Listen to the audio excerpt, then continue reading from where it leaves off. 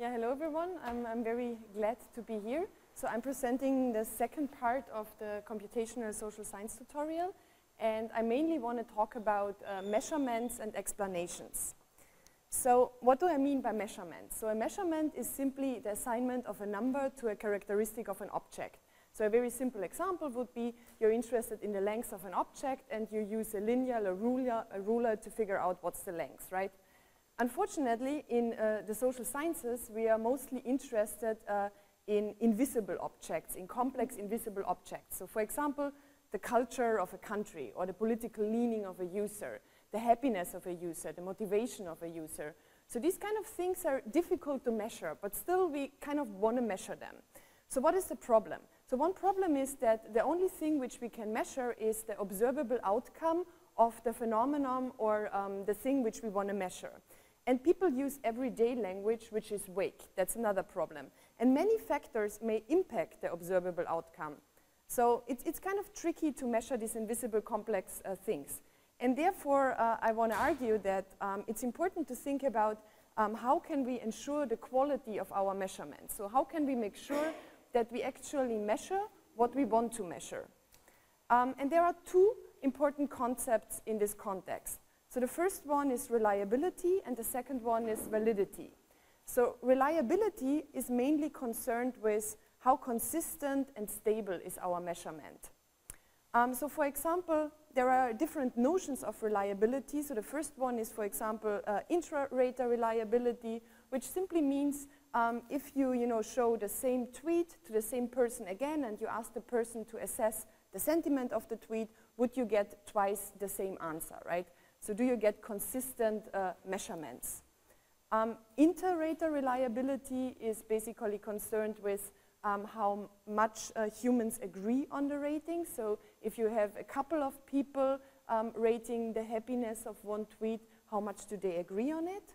And retest reliability is concerned with what happens if you repeat the whole study, right? So if you use a new bunch of people, show them again the same data, would you get the same results? The second notion of quality is validity. And validity is concerned with the question whether you actually measure what you want to measure. So the first notion of validity is face validity. And face validity simply means, is your measurement plausible? So that's a very, simple test, but it's a plausibility test. Does it make sense what you see? The second notion is construct validity, which basically relies on theories. So sometimes you have theoretical expectations of how the thing should look like which you measure. And construct validity is concerned with whether the measurement corresponds to what you would expect from theory. And the last notion is criterion-based validity. And here you are basically comparing your measurement with an external criterion. So let me give you one example to make that a bit more concrete. So in our own research, we were interested in measuring cultural relations between language communities. So we developed a couple of measures which we thought make sense in order to kind of quantify the relationship between different language communities in Europe. So the idea was to quantify cultural relations, like how similar are two cultures, how well do two cultural groups understand each other, and how much affinity do they have towards each other. So you see what we are measuring is complex and invisible, so we need to worry about how can we assess the quality of these measurements. How did we do that? So first, we are using Wikipedia for this study. So we are basically looking at articles in Wikipedia about different cultural concepts. So for example, cuisine, music, literature. And we look at these articles in different language editions. And the question is simply, if you, for example, take this cuisine example, how similar is the German cuisine to the Italian cuisine by comparing the description on Wikipedia? The second question could be, how well do Germans understand Italians by comparing how well does the German Wikipedia edition, how well does the article about the Italian cuisine on the German Wikipedia edition corresponds to how the Italian described the Italian cuisine. So that's the measure for understanding. And then for affinity, we basically looked at a few counts. So we were interested in how much more interest do the Italians show, for example, in the German cuisine than we would expect on average by looking at all other language editions. So it's not really important how we are measuring these things, but the point I want to make is that we put some thoughts into thinking about how can we assess the quality of the measurements. So the first thing which we did was to check the face validity. So as I said before, face validity simply means plausibility.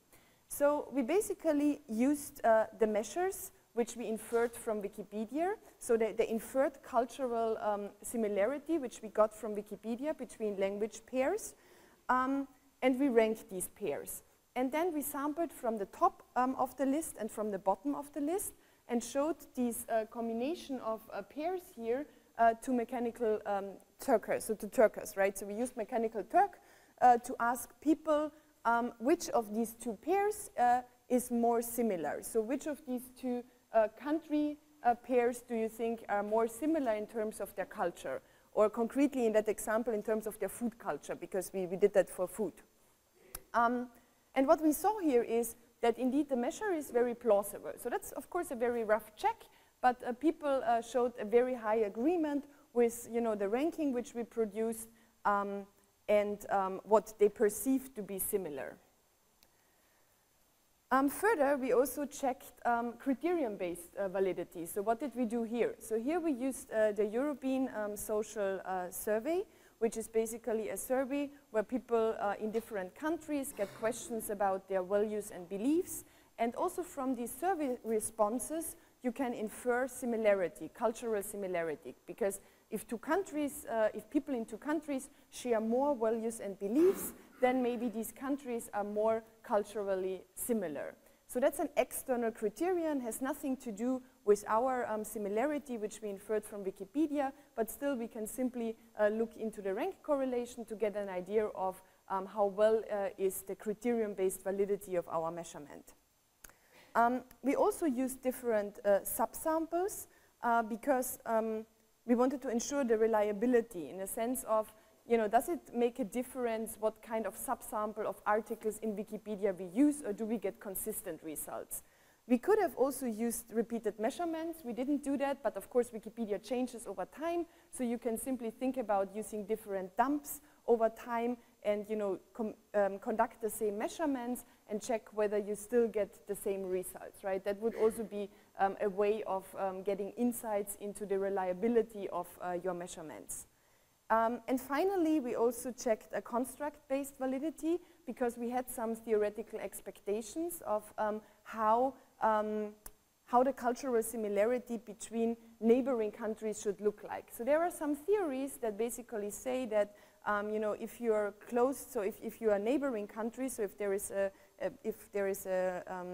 they are close in terms of geography, then of course more interaction is happening. And interaction enables similarity because culture is learned.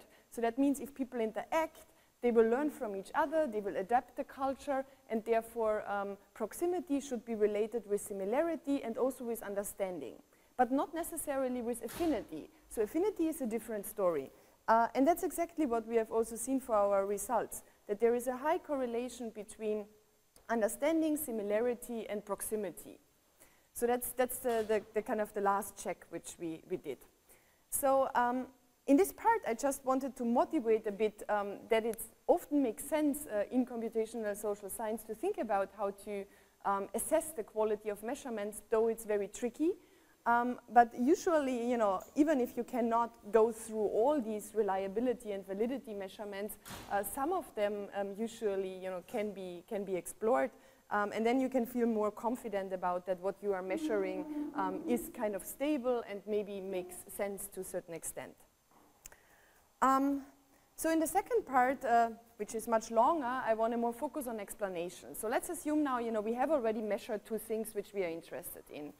And we kind of believe that what we measured makes sense. Then often you want to explain which factors impact what you are interested in, right? So what makes people happy or what impacts cultural similarities. So you are interested in the relationship between two or more variables. Of course, the most simplistic thing we could think of when we are interested in relationships is we could look at correlations, right?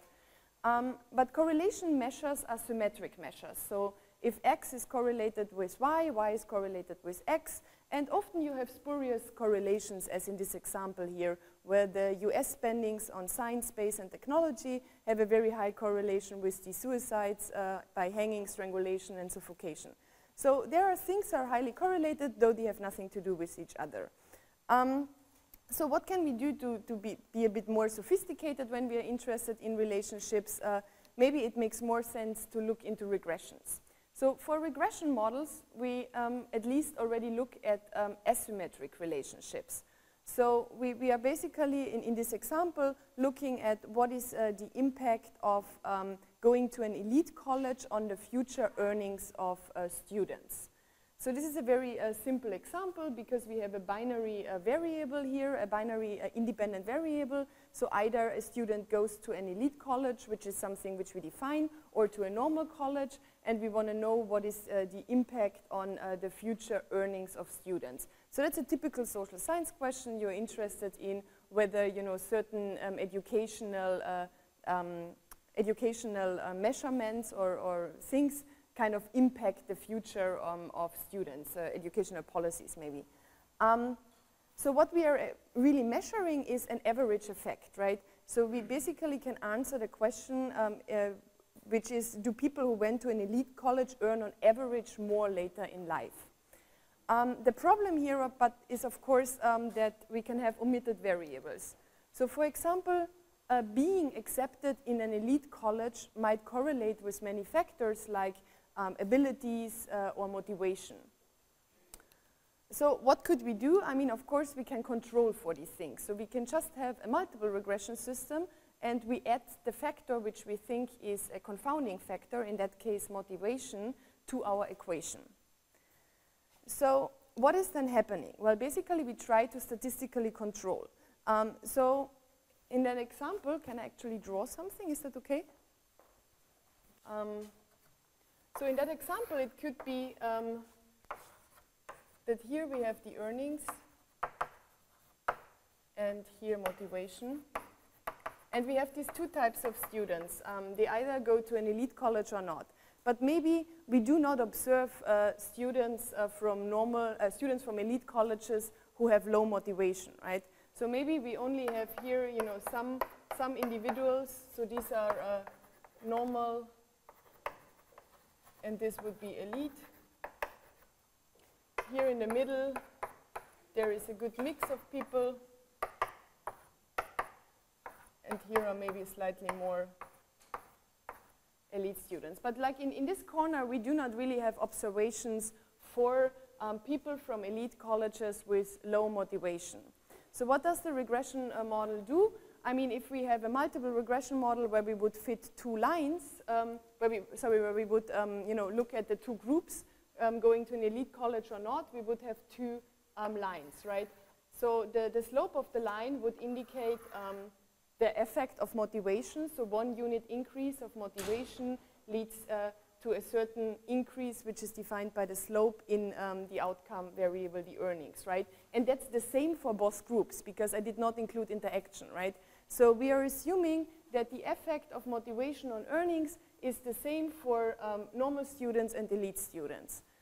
Further, we are extrapolating this effect here, because we are assuming if that is the line now that corresponds to elite students, then we are assuming that we know the effect of motivation for elite students with low motivations. So we have 0 observations. So we are basically just extrapolating this thing, and we are kind of assuming that that is correct. So my point here is basically that we are looking at average effects. And if we are concerned with causality, we are interested in individual level effects. So we want to know what happens if one individual who went to an elite college would have chosen another college. What would have happened with this person? So it's essentially an individual effect which you're interested in if you want to know what's the causal impact of choosing either this college or this college on my future. So the major difference and the methods I want to talk about later is that you could think about finding twins, right? You could try to find people who are as similar as possible and basically compare the outcome for them, rather than looking at the average trend, which you usually do with regression models. So if you look at these two equations here, you also basically see that the only difference here is, so B2 is the coefficient of motivation, right? So that tells you what's the slope of the line. And then the difference between going to an elite college or not is basically captured by the intercept. So here the intercept is B0, and then for the elite college case, it would be B0 plus B1. So you have you have the average difference in the future earnings captured here in the intercept, but the effect of motivation on the outcome is the same essentially, because it's the slope of the line. So what I want to argue is that if we are interested in explanations, we are most of the time interested in causality. So you want to know if you change something, what would happen. And therefore, you are often interested in individual level effects. And the basic idea or the philosophical notion of causality goes back to John Stuart Mill, who basically said, if a person eats a particular dish and dies in consequence, that is, would not have died if he had not eaten of it. People would be apt to say that eating the dish was the cause of the death. So that's kind of how you can think about causality. This is also called the counterfactual model of causality, or Rubin's causal model. And what it tells us is really that it's that you want to check different alternatives for one individual, and the difference, what would have happened to the person in this world and in this world, is considered a causal effect. So here again, coming back to this example, what you would like to do is you would like to observe the earnings of a person, and then there is a certain time where the treatment happened, and then you want to know what happens to the student afterwards, in case the student has chosen the normal college, or in case the student has chosen the elite college. So you're basically interested in the difference in the outcome for the same individual in the treatment and in the control condition. So that's the individual level causal effect. However, the fundamental problem of causal inference is that you never can observe the same person in the treatment and in the control condition. So what people usually do is they look at average treatment effects. So you look at the expected value of people in the treatment condition minus the expected value of people in the control condition. But how can we make sure that the people in the treatment and in the control condition are not substantially different from each other, so do not differ in many other covariates? So the solution, which probably all of you know, is of course using experiments. So by having random assignment of people to treatment and control groups, we make sure that we wash out all other differences that might have happened due to other covariates. Another criterion or another characteristic of experiments is that the manipulation of the treatment is under control of the researcher. That's also important because different levels of treatment should lead to different levels of outcomes. That's another assumption of real experiments.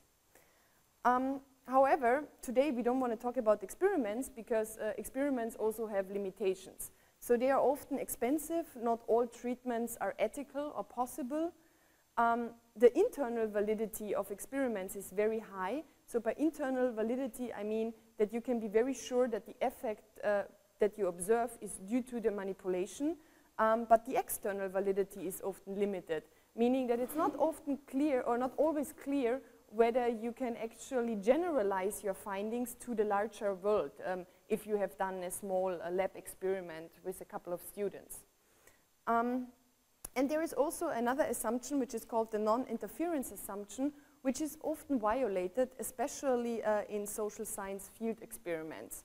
So traditionally in experiments, you assume that the treatment which you give to one individual has no effect on other individuals because you decide whom you want to treat. But in social science field experiments, you have a connected world. People are friends with each other. So some treatments might cause spillover effects. So it could be, but you know, I decide to treat you, but you are good friends with him, and therefore, you know, he's also a little bit treated. And that can happen. So therefore, there are some limitations of experiments, especially in the context of social science, which, you know, makes it attractive to think about alternatives. And the first alternative I want to talk about are matching methods. So the idea of matching methods is basically that you try to find organic data. So given a set of organic data, you try to find data that looks like they have been generated by an experiment. So you basically try to balance covariates. So you try to find here in that example people who are as similar as possible given your covariate. So motivation is my covariate, this is my outcome variable, and I want to compare students from normal and elite colleges that are as similar as possible given this covariate. So for all these guys here, I cannot find anyone who is similar, right?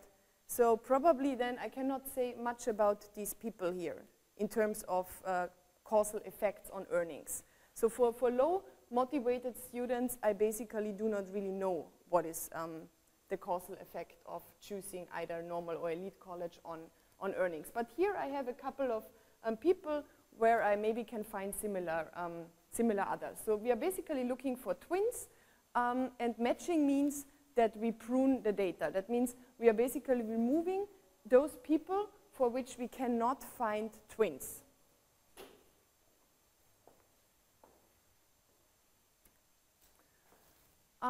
So here another example where we basically are interested in whether a special training helps to get a job promotion. So this example is similar to the other one in the sense of that you have here education in years, and the C individuals are those who are in the control group, and the T individuals are those in the treatment group.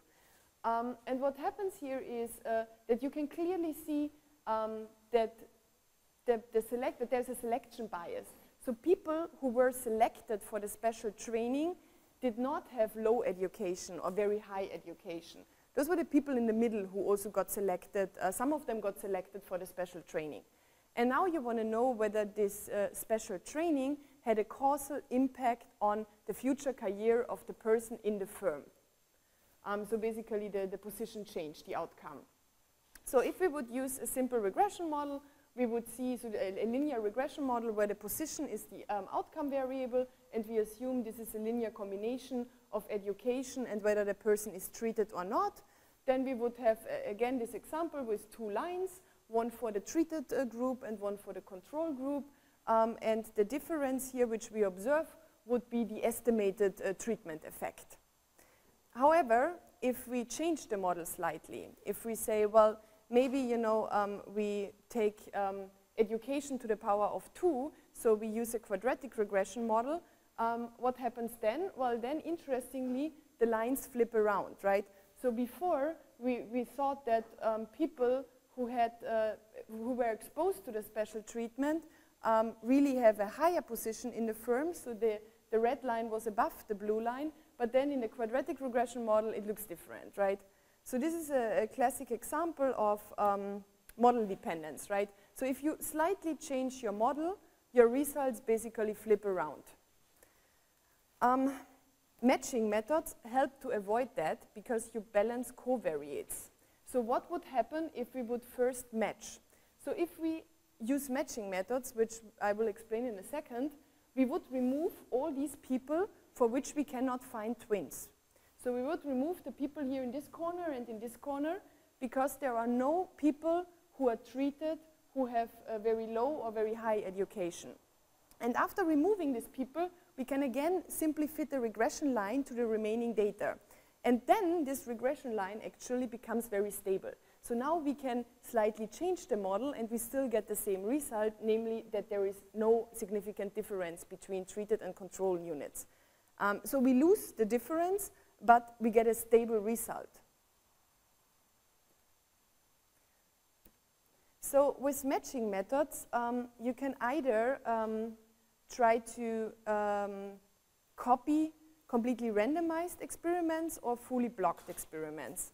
So completely randomized experiments means that you basically flip a coin for each patient or for each user, and then you decide whether this person is in the treatment or in the control group, right?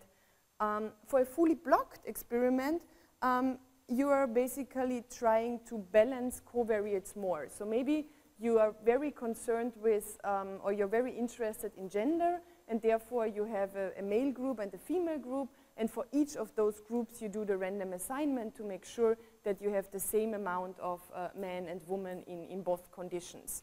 So sometimes it makes sense to have a fully blocked experiments, especially if you have very uneven distributions. So in both cases you balance unknown covariates, but with different mechanisms. And there are two matching methods which I want to introduce. So the first one basically tries to mimic a completely randomized experiment, while the second one tries to mimic a fully blocked experiment. So in general, if you can, a fully blocked experiment is of course more powerful, because you kind of make sure that the covariates you care about are balanced. So Mahalanobis distance matching is a method that approximates a fully blocked experiment. So what you are doing here is you try to find these twins. So you try to find for each person in the control unit, you try to find the closest person in the treatment condition. So the question is, I mean, there are many variants of how you can compute that. You can either match each individual with just one other individual, which would be one-to-one matching, or you could do one-to-many matching. So there are many variants which you could use.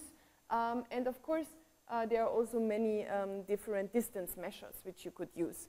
So Mahalanobis distance matching proposes to use Mahalanobis distance as a measure. So why not Euclidean distance? I mean, Mahalanobis distance is a normalized version or a scaled version of Euclidean distance. So Euclidean distance would have the problem that if you think about, I mean, we do this matching here in a high-dimensional space, right? So just for simplicity, we always have now one covariate, and or in this case, we have two covariates, age and education, and we try to find people who are similar in age and education. But we could have a high-dimensional space.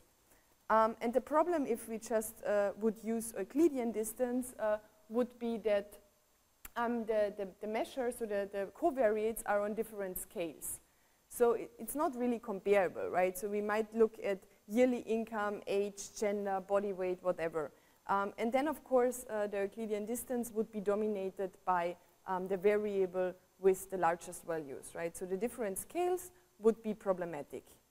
So what we basically do if we use Mahalanobis distance matching is we scale our distance measure. So that this is just a conceptual trick, so that all covariates are on a scale between 0 and 1. And afterwards, we basically can compute the distance like we did for Euclidean distance. We could also use expert scaling, so it's just it could also be like a person deciding, you know, how important are different covariates. So there are many things which, you know, you could tweak.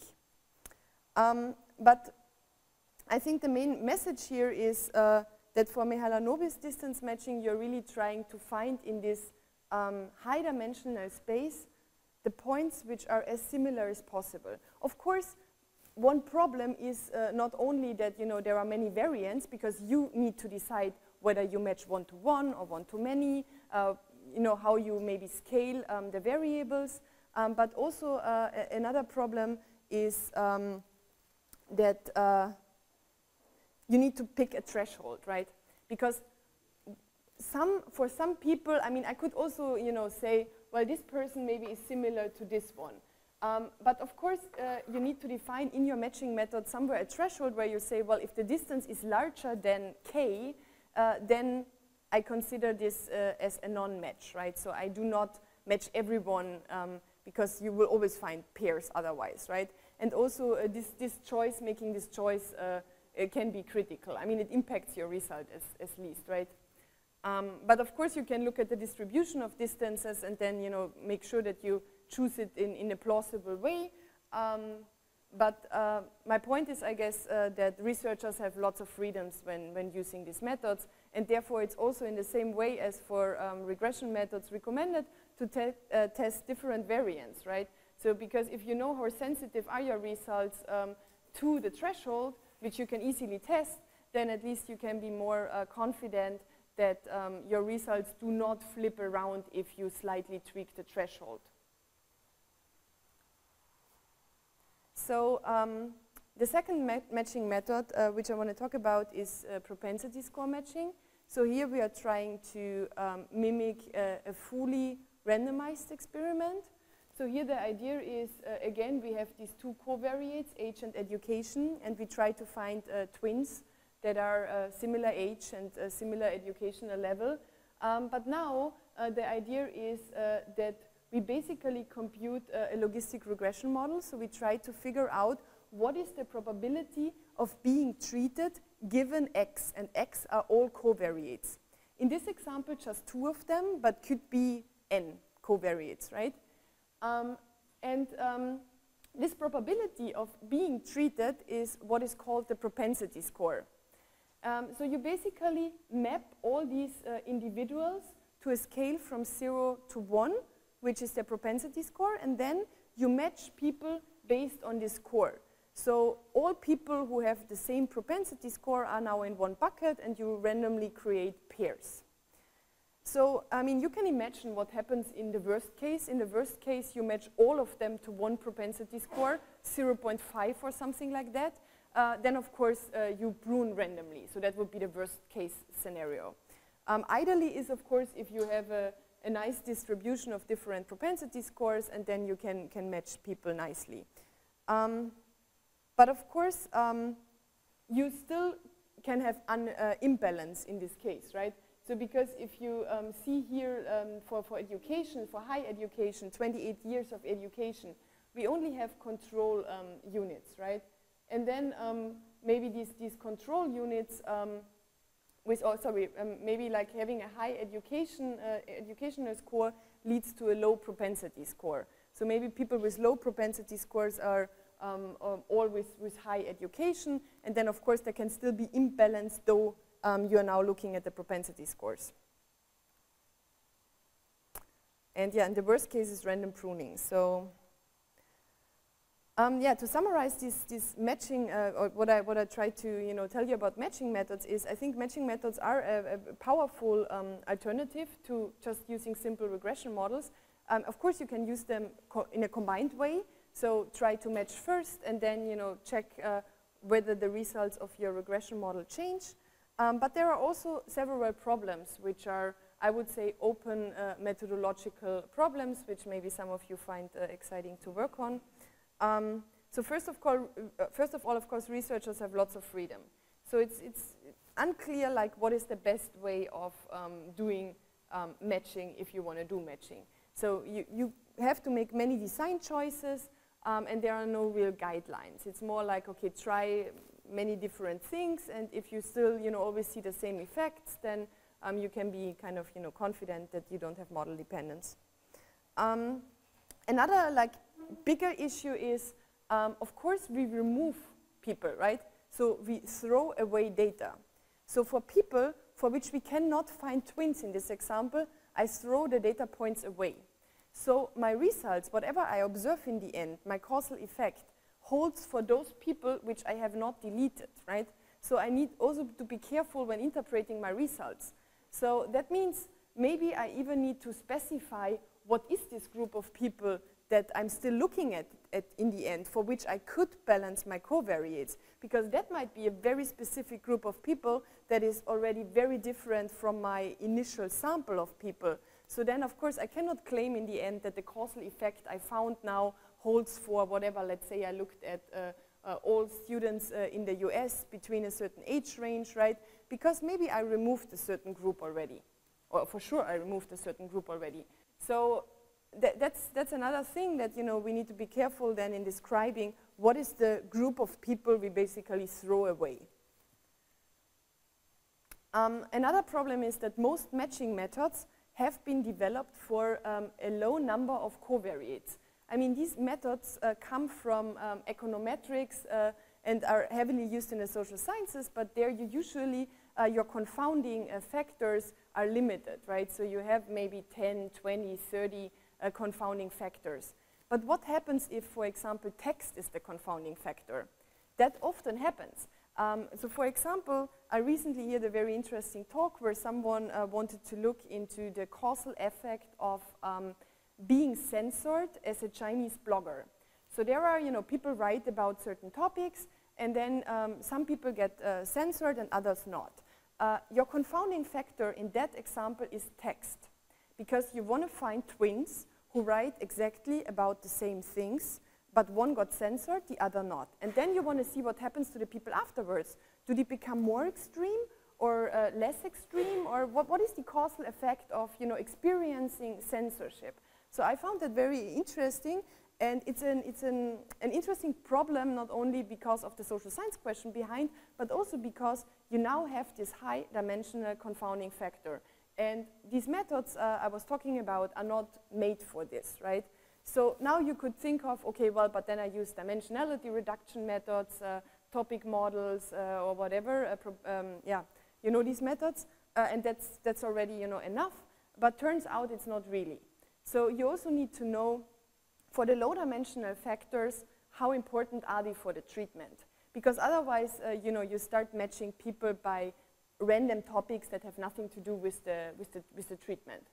So there are a couple of open methodological problems which come from the fact that now we work with new types of data, and these methods have been developed for data sets where you observe certain number of attributes, but not like we do at the moment in the web, where you have like millions of informations about people, you have textual information and so on. So you have so much things you can match on that we also need to start thinking of how can we advance these methods to make causal inference possible and plausible in this web science community.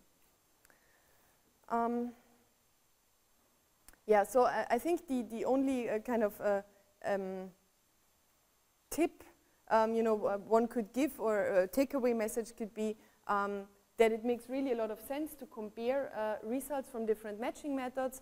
That's at least what I started doing for my own research, because that's the only way you can make sure that the results you observe by making these different design choices are robust and do not depend on your choices. And you want to make sure that you do not only avoid model dependence, but also method dependence, and therefore even trying different matching methods makes sense.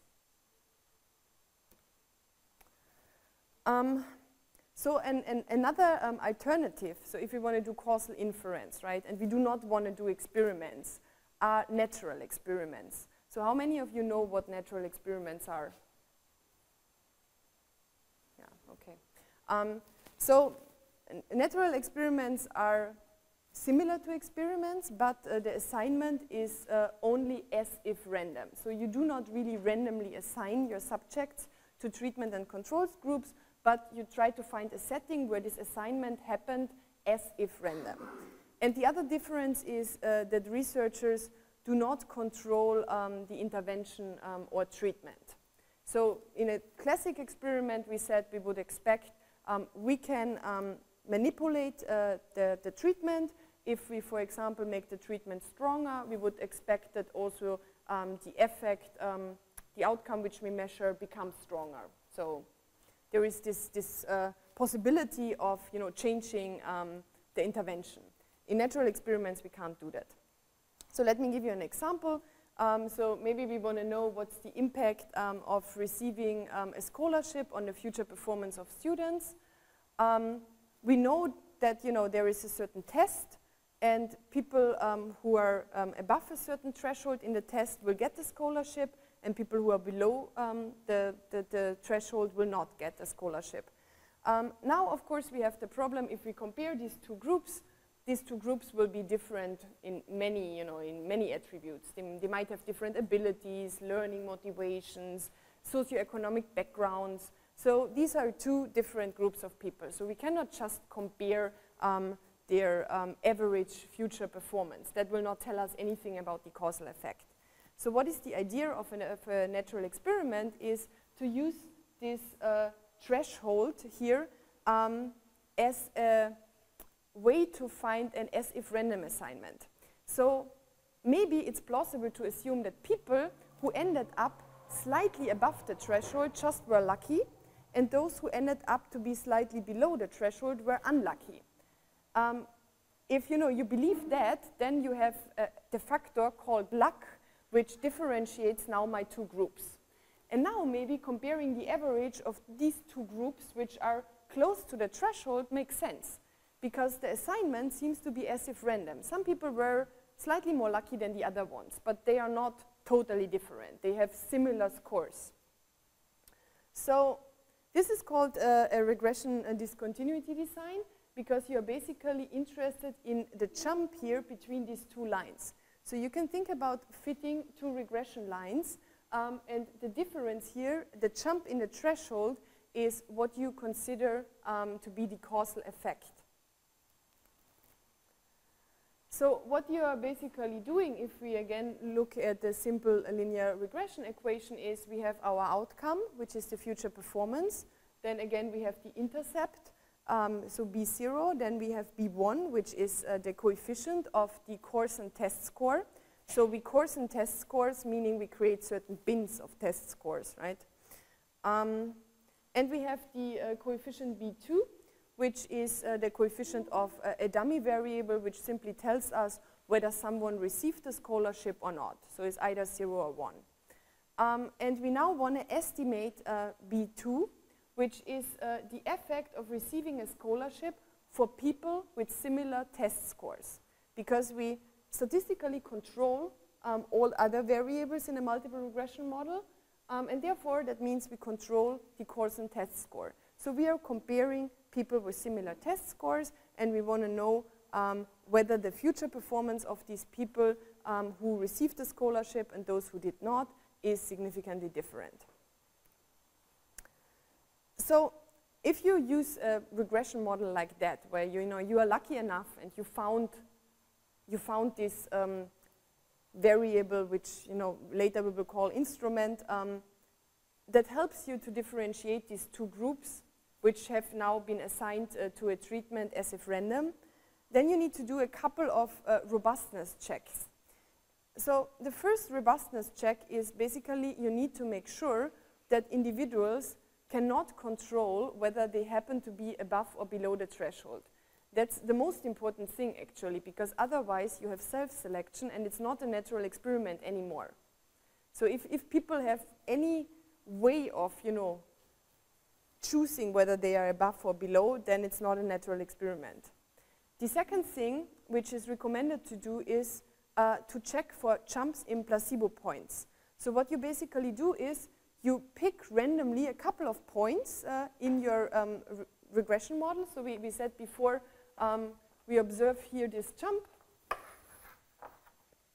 So we have here the line and here another one, and we know here is our test score, right? Then what I would do is randomly pick here from the x-axis. Here are my course and test scores. They are maybe between 0 and 10. Randomly pick a couple of points and always check, is there a jump if I would pick this point, right? I mean, sometimes you see jumps at other points as well, and therefore it's good to see whether the jump in the point, which is the real threshold, is, for example, much larger as the other jumps which you see by chance. It's also good to check whether other variables jump in the threshold. So, of course, you look at the variable you are interested in, whether there is a jump. So in that example, it was, what was it? It was the outcome, so yeah, the future earnings. But it's also good to see whether other covariates jump. So if you have multiple variables you're interested in, sometimes this will also tell you that there is something else going on, if not only your outcome variable jumps in this point. And of course you want to test whether the results are robust against using different bin widths, right? So you should have different methods for coarsening the x-axis, so the independent variable. So different ways of different granularity levels of coarsening the independent variable. And finally, of course, you want to distinguish between a discontinuity, which is the jump in the threshold, which we have seen, and nonlinearity. So if you look at this picture, you see that you can easily confound these two things because, of course, if you have nonlinear relationship, as in the last picture here, it can also look like a jump. So it's recommended to kind of plot the outcome variable against the independent variable for which you expect to have the jump to see whether it's really a discontinuity in this point. Thresholds are not, you do not always find clear thresholds, right? So often in nature you find fuzzy thresholds. So it could be that if individuals are above a certain threshold, then maybe they are much more likely to receive a scholarship, but not all of them do. So that would be an example of a fuzzy threshold. In that example then, the test score becomes an instrument for the causal relationship between scholarship and performance. So you maybe have heard about instrumental variables before. That's very related to regression discontinuity. It's just the difference is now that we really have this, so we have this fuzzy threshold. We have a higher probability that someone receives a scholarship if the person is above the threshold. So let me give the classic example for what's an instrumental variable. So there is this study by Joshua Angrist, who is a professor at MIT, if I recall correctly, who was interested in what is the effect of military service on future lifetime earnings of people who join the military, right? So, of course, the most simplistic thing, you would think of as a social scientist maybe is then to have this relationship between lifetime earnings as an outcome variable is a linear combination of, an intercept, a coefficient is going to the military service and a certain error term. But of course, we know that there are confounding factors potentially, right? So what could impact what could be a confounding factor? Let me ask it that way. Any ideas? Injuries? Yeah, but would injuries impact the future lifetime earnings? Yeah, true. Yeah. Discipline. So there are certain disciplines where people like to go more to the military?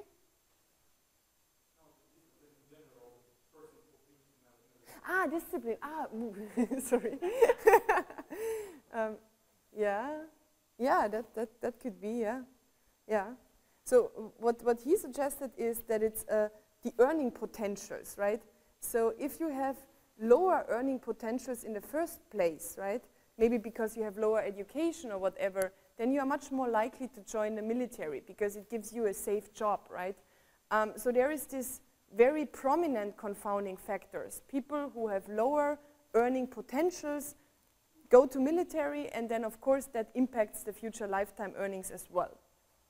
So there is this correlation here between going to the military, so between the coefficient and the error term, which is of course violating our linear regression assumptions. So, and therefore we know that then beta is biased and inconsistent. So it's not a good estimator anymore for estimating the average effect of military service on lifetime earnings. So we need to find something else. And what he did is actually very smart because he used the fact that during Vietnam War there was a lottery. So there was this lottery going on where they had numbers and they were drawing numbers, and basically if you are born, so if the number is 2 and you are born on the 2nd of January, then you are selected. So people born on the day of the numbers which they selected got an invitation to join the military. And of course not everyone who received an invitation joined, but there was a very high correlation between receiving an invitation and joining. And of course there were a couple of people not receiving an invitation, but they decided to join the military anyway.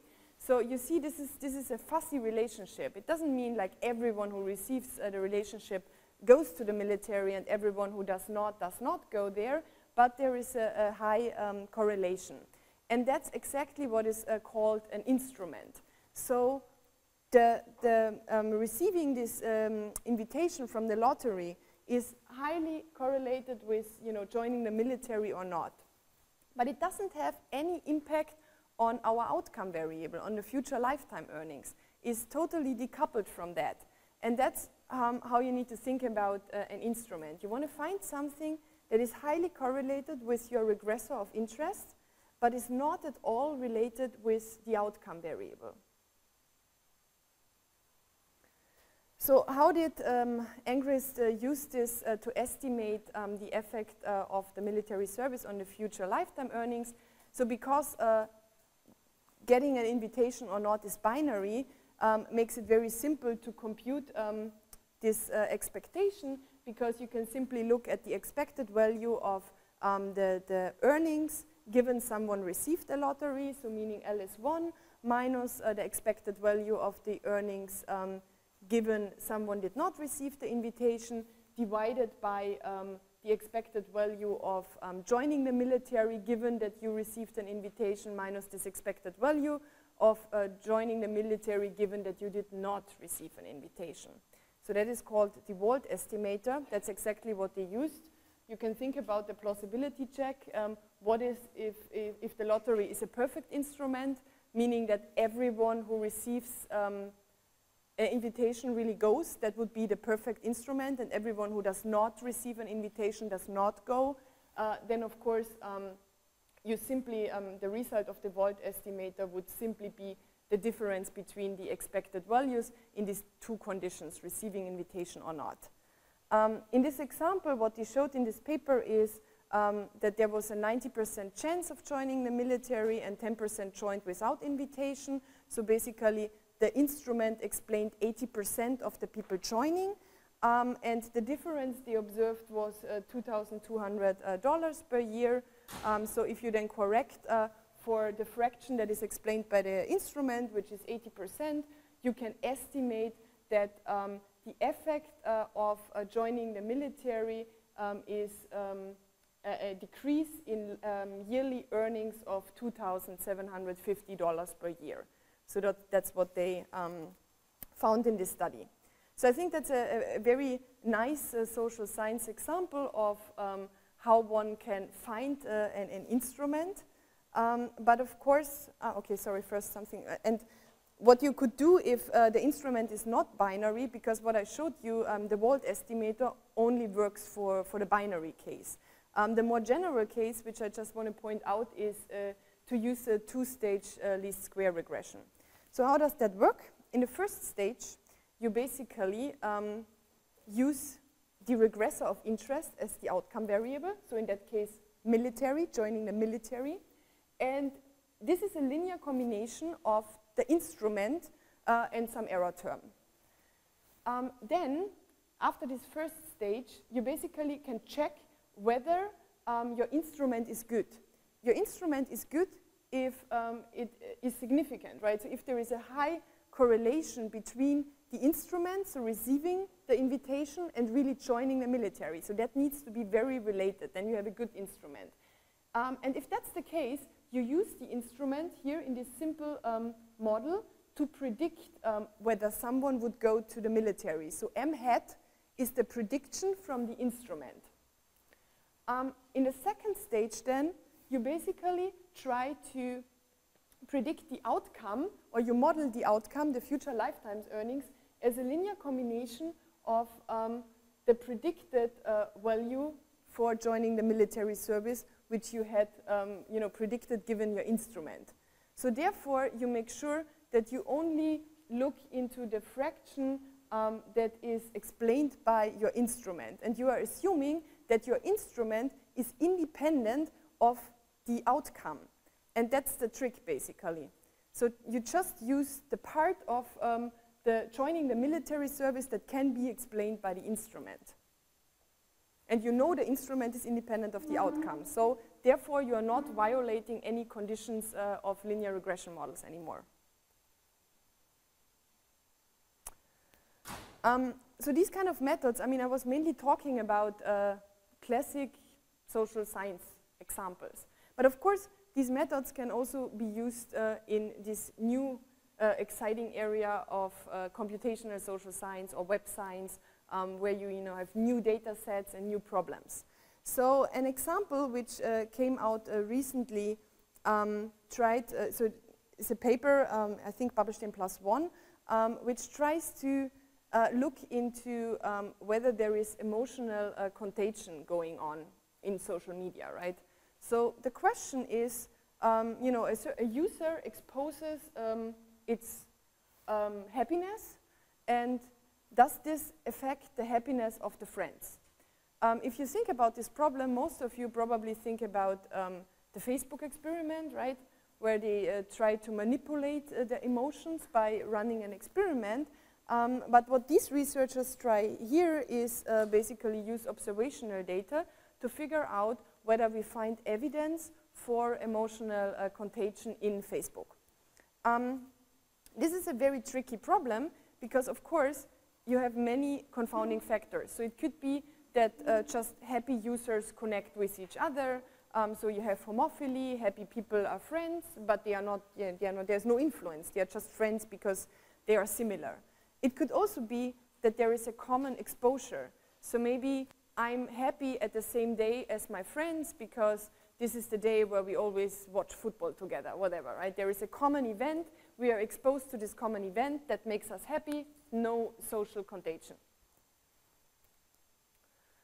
So the idea here of this study is to use an instrument. And the instrument depicted is weather. So the idea is that they are claiming that weather is a good instrument for the mood of people. Maybe that's in Facebook the case. We will discuss that later. But the idea is that if it's sunny, that's maybe very correlated with people being happy. And if it's rainy, then this is correlated with people exposing like negative feelings on social media. If we believe that that's true, then the weather can be a good instrument for exploring emotional contagion in social media, because we can control the city where people live, and we can compare people who live in different cities but have friendships across cities, right? And then I can see, well, what happens if, I'm here in Germany, it rains all the time, and that's why I'm very sad, and I'm posting negative things on Facebook, but my friends in San Francisco are not infected because their life is sunny all the year. So that's the basically idea. So you have no manipulation, but you exploit the fact that you came up with an idea for a good instrument. So the way they did that was to first figure out what's the emotion that is exposed in the content. They used Luke, which is a dictionary-based approach, which I also guess most of you have heard already about. So you're just counting positive and negative words, and that helps you to get an idea of how positive are users, right, or messages of users. And they had a very simple way of thinking about emotions. They just looked into the fraction of posts with positive and negative words. So that was the idea.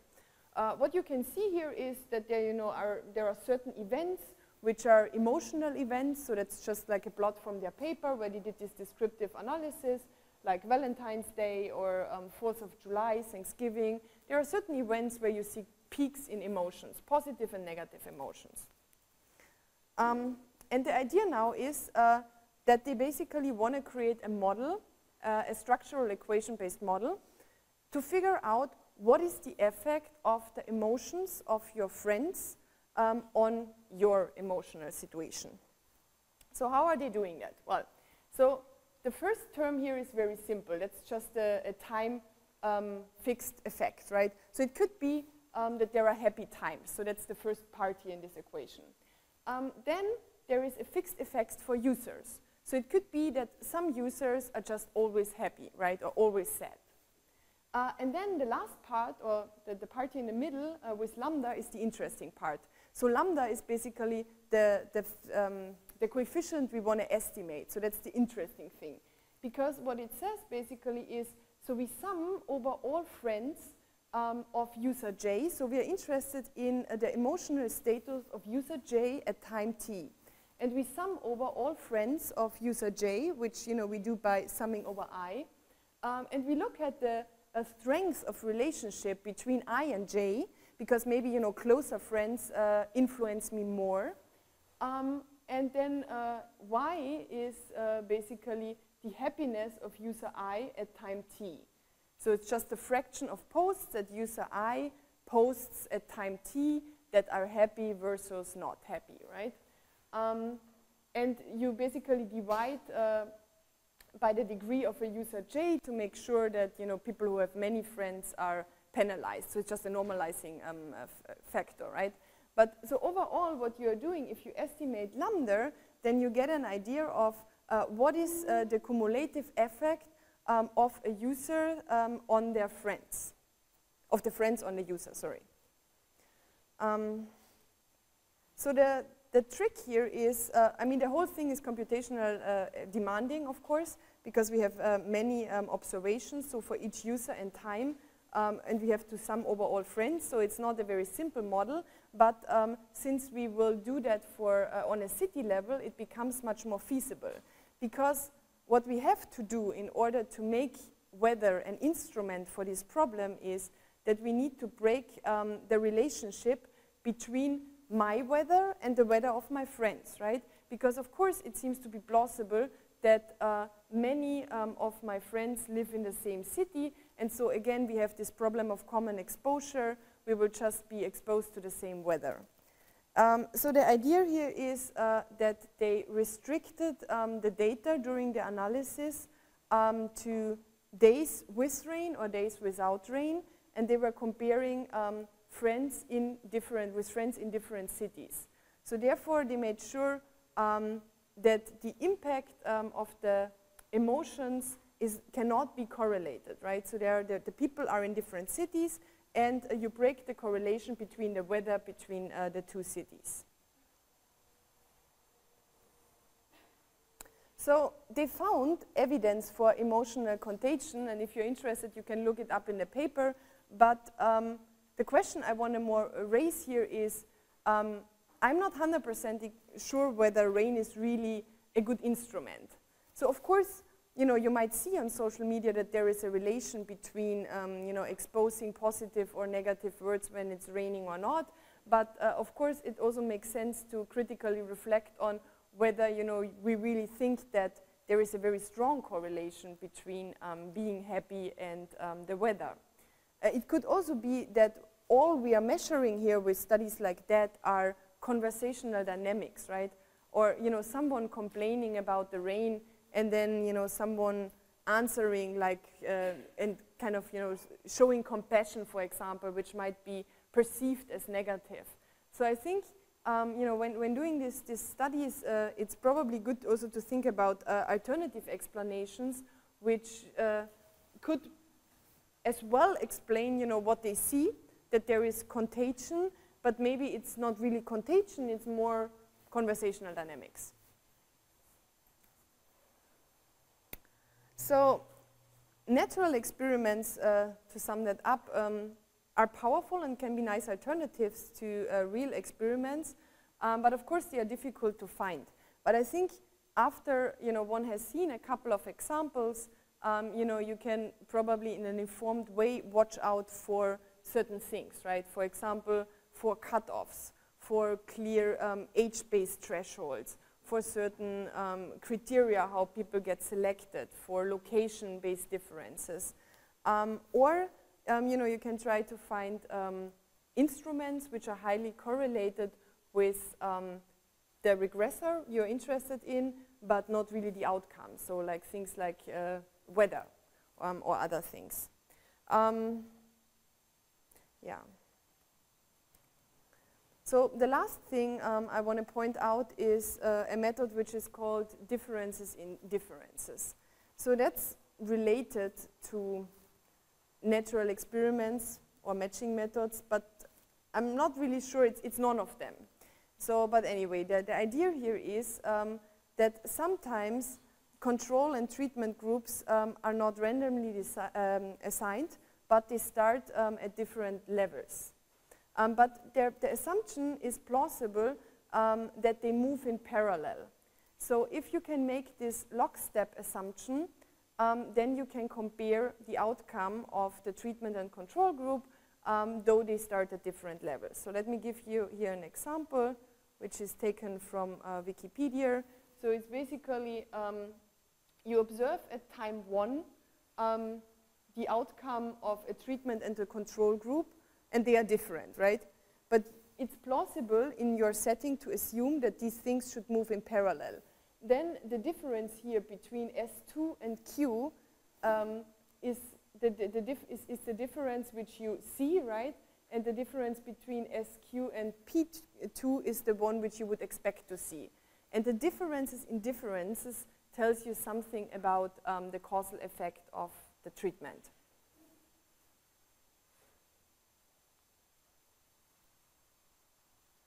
So that's exactly the treatment effect, yeah.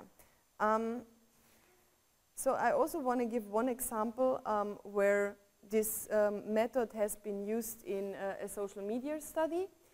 So these people were basically interested in estimating migration rates by looking at geotagged tweets. So the question was, you know, can we observe the movement of people by looking at geotagged tweets of single user accounts, right? If someone tweets a lot, maybe you can observe that first I was tweeting in Austria, but then I moved to Germany, and now I started tweeting from here. So obviously, I moved. So that's the idea. Can we observe that? So what they did here is they selected users from certain countries. Then they got a sample of their tweets. And they, of course, had to prune the data for activity, because only if you have very active users for which you have long histories of tweets, you might see, you know, when they move. Because if someone is just tweeting not on a regular base or has a couple of tweets, you cannot see anything, right? What they then did here in this study is basically comparing the mobility rates of Twitter users between different countries. The problem here, to be honest, in this study is that they compare it with the average rate. So basically the black line here is the average of all the other lines. That's not exactly the idea of differences in differences. You probably would like to compare it with some external criteria. But anyway, I mean, what they did, you can definitely do that. So you compare it with the average, and you assume that these things kind of move in parallel, which is the second thing, which looks a bit questionable.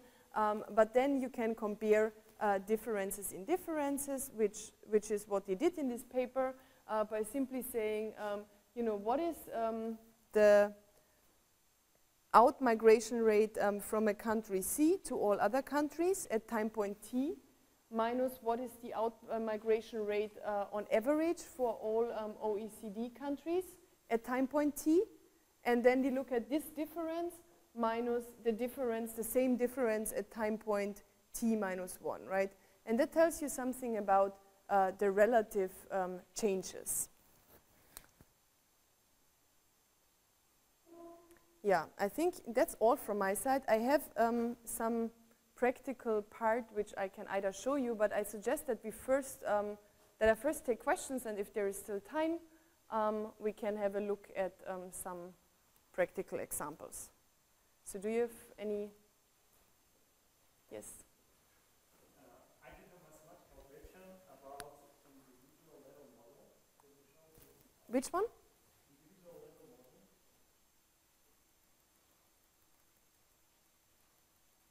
This one? Yeah, so you're using time here, but it depends, like I post a positive smile, and 40 seconds after me, my friend posts like positive smile, but other friend of me posted 2 hours later smile. How do you process, how do you use time exactly? Do you use logarithm of time or additional time processing, or what do you want multiplying here? I think, so this is not my paper, right? I think they picked a certain time window, which was a day, if I recall correctly. So, but of course you have to pick a certain time window which you're looking at. I mean, that's also a kind of design choice which you make. Probably what I would do is try different windows and see whether it significantly changes the results. So maybe you could start with, you know, experimenting a bit with different window sizes. But the fixed time effect is basically accounting for that there are happy days, right? So it could be that on Christmas everyone is happy, right? So you want to account for this effect. But I think that's not what you mean. You more mean like how... I mean, it's not kind of like a fixed effect, but what is the difference if someone was... but the aggregate... There is no difference. They aggregate everything into one user account. I think they do not differentiate between that at all. Well, you could potentially by counting the number of minutes from the post to the other post and then just put that in regression. Or using that as an interaction. Yeah, you will take a problem because values are really different. It's couple seconds or couple hours. If you move your or calculate your hours in seconds, you will get softish value. Yeah, but there is a trade-off of like sparsity and you know, making the time window very narrow. I mean, I agree, of course, if something happens right after it, it's maybe the most precise way to do it, but don't you think that you then have sparsity problems? You could maybe think of it as a linear predictor, or like a, so you just count minutes and then maybe log it or something, and then you could somehow use that to predict, for instance, the sentiment. I mean, it's just an idea. Maybe. Mm-hmm. Yes. I am more interested in that matching. Can you talk a little bit more about it? Because I got the impression that you're like that you're trying to make your data filter extremely when you consider just the half part of the window, not consider the, I don't know if you can call them outliers or not. You mean here when you remove basically all those for which you do not... yeah, I mean, there is, as I mentioned, I mean, the trade-off here is definitely that, you know, you remove those people for which you cannot find twins. So where you don't have balance in the covariates. I mean, in the worst case, which, I mean, in one study where I tried, so when I first tried to use matching, that was actually the case. If you have a high-dimensional confounding factor, you know, you end up with throwing away 85% of your data. And then, of course, I mean, it doesn't make any sense anymore to then use these remaining 15% and then do a regression, because obviously the data you are looking at is not anymore, I mean, in that example I was looking at freelancer platforms, and I tried to match freelancers who are as similar as possible, but are different in their ethnicity or gender, right? But of course, if you then have to throw away almost all the data you collected from all these freelancer platforms, you cannot say anything about discrimination in freelancer platforms anymore, right? Because most of the data is gone. So there is definitely this trade-off, but I think what I like about matching methods is at least it makes it transparent. Because when you just do the regression, you sometimes do not even notice that you are extrapolating the line, though there are no observations at all for low motivated students from elite college, right? So you might not even observe that because you have enough data points. It's just because you have here normal students, right? And you fit your line by looking at the difference, the sum of squared errors, right? And you do that for all your points. So you kind of find a good fit, right? And the slope of the line is determined by individuals of both groups. So it's kind of okay. But then still, you know, I would not bet that you can make good recommendations or good predictions for elite students with low motivation if you have not a single observation for this group. Mm-hmm. So for instance, in that case, just use the regression is fine, or like for instance, Heckman's regression is kind of needed because you exclude the part of the data from the data. Exactly, if you exclude it, but then you also exclude the part of the data, right? So we need to adjust some assumption for Yeah. data part. Exactly. Mm-hmm.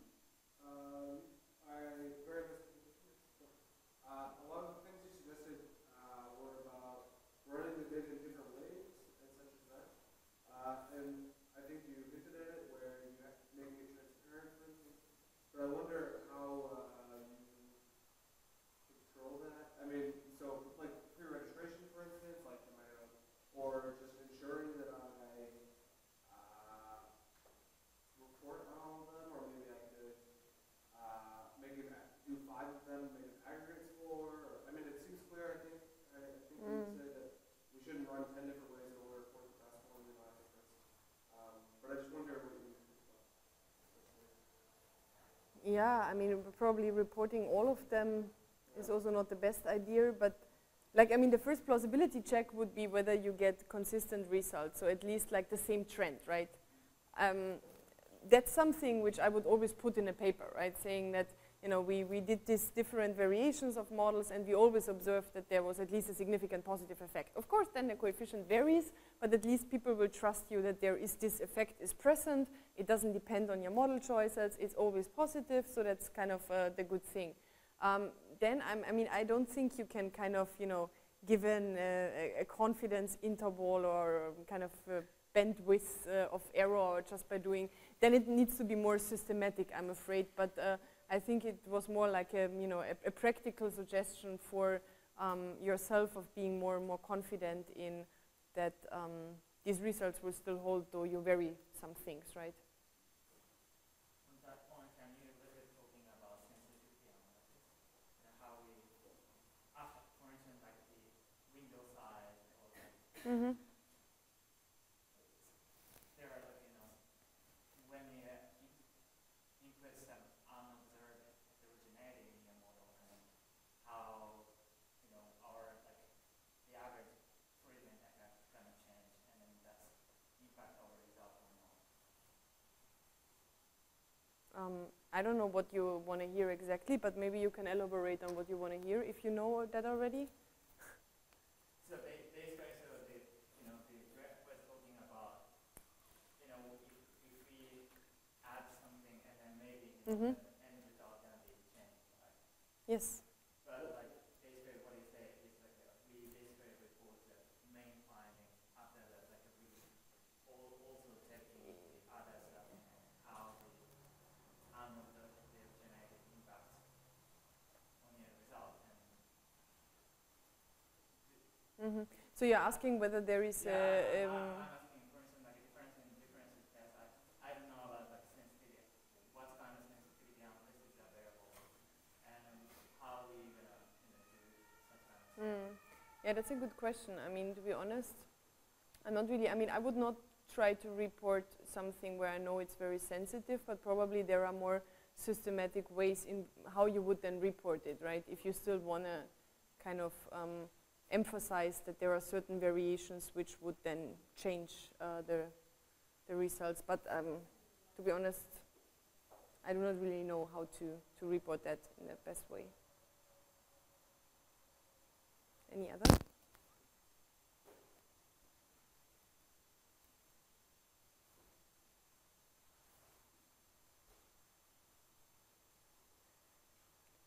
Yeah, if not, I mean, I would suggest to end earlier unless everyone is very unhappy about it. Then what do you think, Uli?